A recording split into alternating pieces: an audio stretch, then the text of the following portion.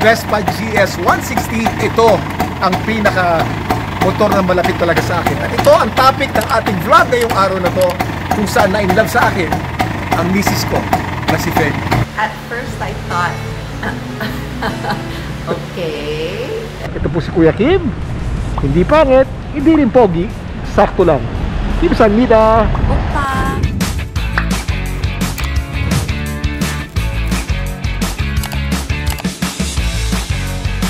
Dito na si Jay Taruk at yung grupo niya, yung crew niya para kunan yung mga motor. Kuya Kim, good afternoon. Ay, magandang hapon sa inyo. Kamusta Jay?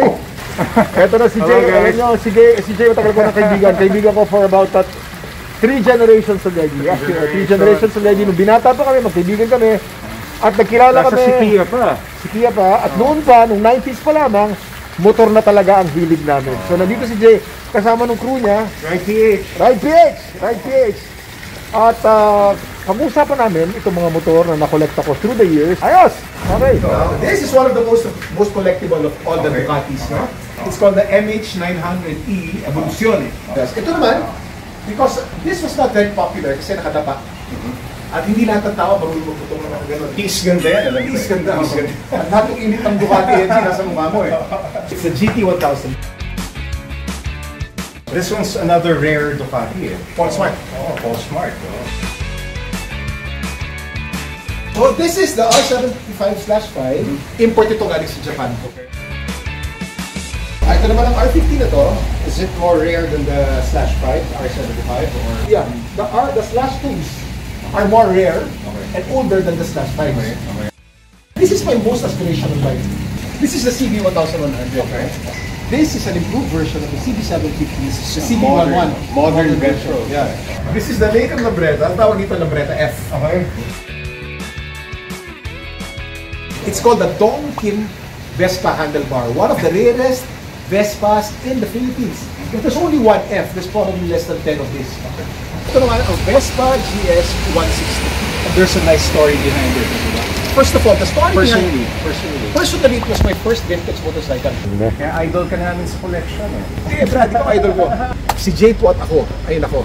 I've known him for 30 years. At nagkilala kami, nakascooter kami pareho. Pareho pa kami ng ano niya.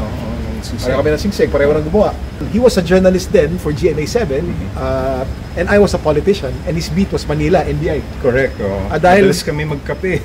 Dahil ang beat niya Manila, nakatambay siya palagi sa Manila, sa bahay ko, dun sa Sikia.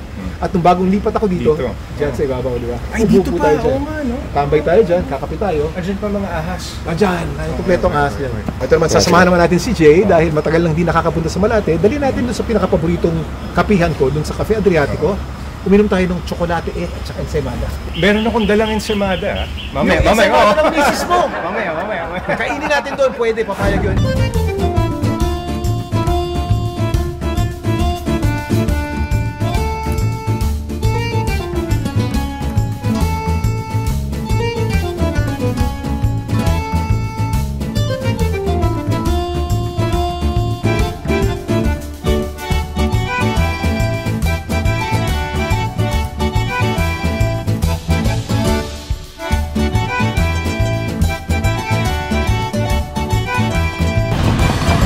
This is Atienza. Sa dinami-dami ng mga motor sa koleksyon ko, itong Vespang to ang talagang pinaka-importante sa lahat at itong pinakamalapit sa puso ko. At ang una kong naisakay dito ay ang misis ko nung siya'y dalaga pa at nung pinaka-unang date namin. So from Malate, tumuloy ako ng Makati, gamit ko yung Vespa at nung nakita ko si Freddy from across the room dun sa restaurant, sabi ko, ito na nga ang pakakasalan kong babae.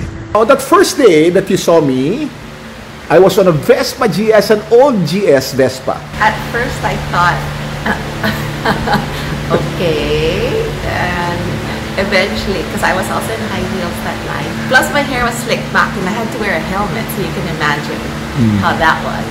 And eventually I said, okay, I'm up for an adventure, so let's see where this goes. Dito siya unang sumakay. Unang araw ko siya nakilala, wala akong dalang kotse, ang dala ko Vespa. Sinakay ko siya rito. Did you fall in love with me? Partly because I was on a Vespa compared to your other suitors who had Mercedes-Benzes and BMWs and all these expensive cars. I thought, okay, this guy is different. Definitely different. So life is going to be an adventure. nitong Vespang to. Talagang lahat ng miyembro ng pamilya ko nakasakay na rito. Si Jose, nung baby pa siya, sinasakay ko dito. Siyempre, maingat dahil baka mahulog. Hanggang nung malaki na siya, as late as 6 months ago, bago siya umalis papuntang Boston, nakasakay siya dito at ginamit namin pagpunta sa restaurant dito sa Malate. Yung mga anak kong babae, si Eliana, si Eman, nakasakay na rin dito since baby pa sila, hanggang tumanda na sila. Itong Vespang to ay naging family car namin, second family car namin. What do you think of Papa's old Vespa? He used to pick Mama up on the first day. It's cool. It's romantic. It's cool. I think it was kind of fun.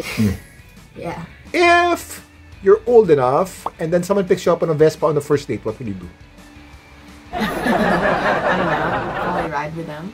I wouldn't really like Why? because they're scary. Vespas are kind of girly, Papa. Girly? So men are not supposed to ride Vespas? No, I just think they're a bit girly. And the girl is a good thing. Girly is a good thing? You mean Papa should be a girly? Maybe what she's trying to say is my feminine side has to be balanced with my masculine side. So a good guy has to be feminine and masculine at the same time. Yeah. You're not allowed to have a boyfriend until you are 27 and a half years old. What's your favorite motorcycle? A Ducati or like a Harley Davidson or something. Do you love Papa? Yes. How much? I'm not gonna do this right now. Aww. No. Bye, Gen Z. The Vespa GS is still there. What do you think of it? With all the cars now on the road, I don't want to ride any motorcycles. So just admire it. I admire it, and it's great as a remembrance in our house. This Vespa belongs to the heart of the Atienza family. Kay Feli, sa akin, kay Jose, kay Eliana, at kay Eman. I love you.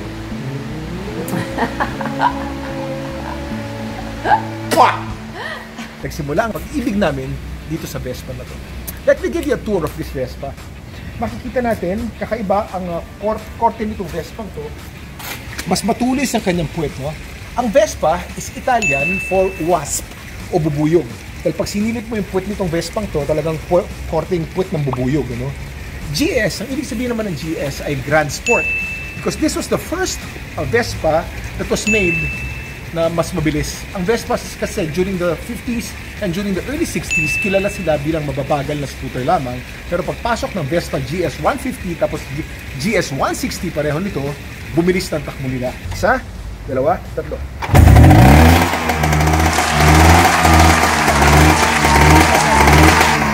Kung mapapansin natin, napakausok niya, no? Bakit? Dahil ang style nito, yung tutti oil ay hinahalo yung sa gasolina. 5% ng tutti oil kada 1 litro ng gasolina ang hinahalo mo dito. Pag hindi mo ginawa yun, magsisisang makina, titirik ka at masisira yung motor. So self-mix, ibig sabihin manual mix. Hindi pareho ngayon, auto-lube o auto-mix na ang mga motor. Paano naman kambyohin itong motor na ito? Ang pagkambyo ng Vespa GS na luma, 1964, ang tawag dito ay grip shift, no? Grip shift. Ito ang clutch niya. Pindot ng clutch. Primera, segunda, tercera, cuarta. Neutral. So, grip shift, no? Ito naman, ang front brake.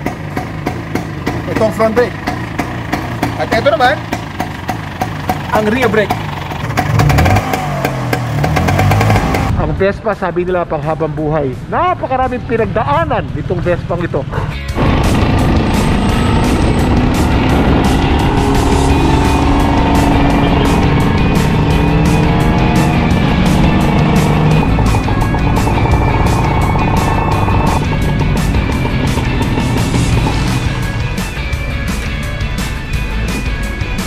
Ito, nakarating na tayo sa ABS-CBN.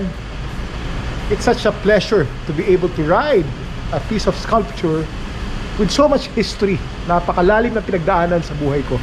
Itong Vespa GS 160. Maraming salamat sa panonood ninyo. Hanggang sa susunod na episode natin. Ito po si Kuya Kim. Hindi pogi, hindi rin pangit. Sakto lang. Kuya Kim. Kim Sanmida. Opa!